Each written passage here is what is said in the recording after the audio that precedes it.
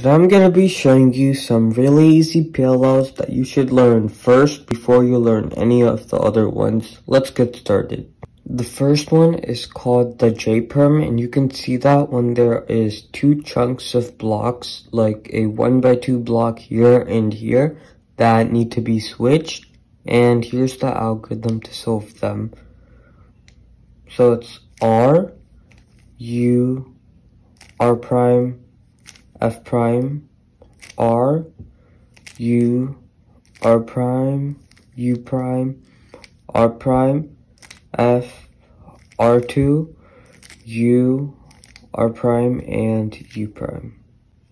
The next one is called the T-perm, and you know this is the T-perm when you see two 1x2 blocks on two sides, and in the middle there's blocks that are scrambled in the shape of a T.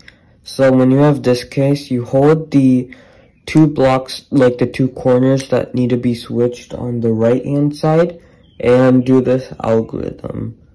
R, U, R prime, U prime, R prime, F, R2, U prime, R prime, U prime, R, U, R prime, and F prime.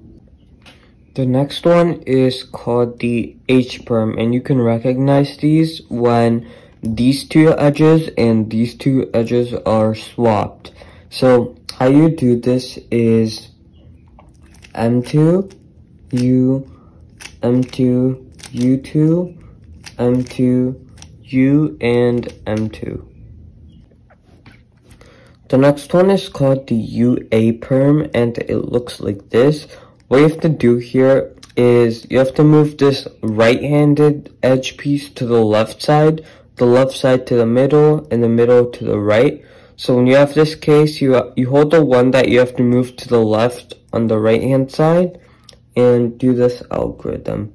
So it's R, U prime, R, U, R, U, R, U prime, R prime, U prime, and R2. The next one is the UB perm, and it's similar to the previous one, except this time you have to do it the opposite, because the first time you had to get the right hand side to the left, but now you have to get the left hand side to the right. So the algorithm for this is L prime, U, L prime, U prime, L prime, U prime, L prime, U, L, U, and L2.